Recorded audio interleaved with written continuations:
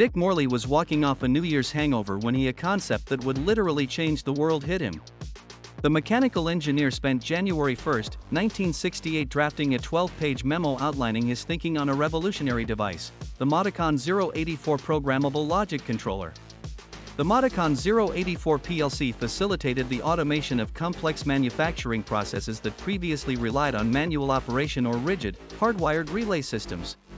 According to a 2015 piece in automation.com, Morley was annoyed with the amount of programming and debugging time required to launch mini-computer-controlled systems.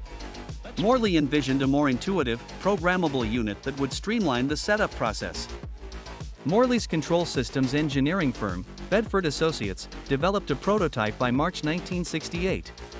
The operational prototype was demonstrated at Landis Machine. Nicknamed Stupid. Just months later, General Motors commissioned Bedford to develop the Modicon 084 to streamline automotive manufacturing. Raising the bar for flexibility, efficiency, and reliability in industrial automation, PLCs laid the groundwork for the transformation of manufacturing processes. With PLCs, changes in production processes could be done quickly through software updates rather than changing hardware. Automation allowed for more consistent, and less prone to error, manufacturing processes, enabling quality management at scale.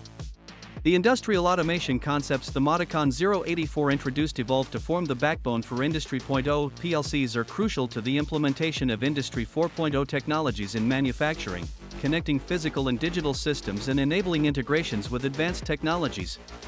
Schneider Electric acquired Modicon in 1996, bolstering its positioning in the industrial automation space. Morley, who died in 2017, is remembered as the father of PLC.